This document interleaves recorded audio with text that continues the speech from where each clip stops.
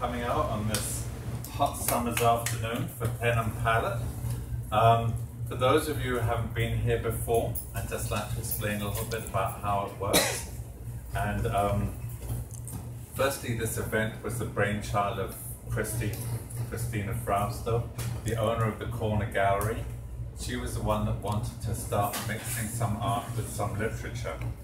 And so the Pen and Palette was formed, and we now have 6 authors that come along the 3rd Sunday of every month, and they discuss their work, and any artist who has their work on display in the gallery, they're also free to come along and talk about their artwork. So it is a mixture of art and literature, as the flyer suggests.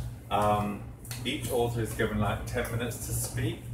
We do not have a stopwatch or a time clock, so we allow people to run over.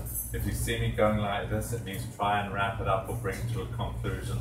But if you're in the middle of reading something, we don't stop you in mid-sentence, we allow you to finish. But be considerate of the other authors who will also be speaking and the artists.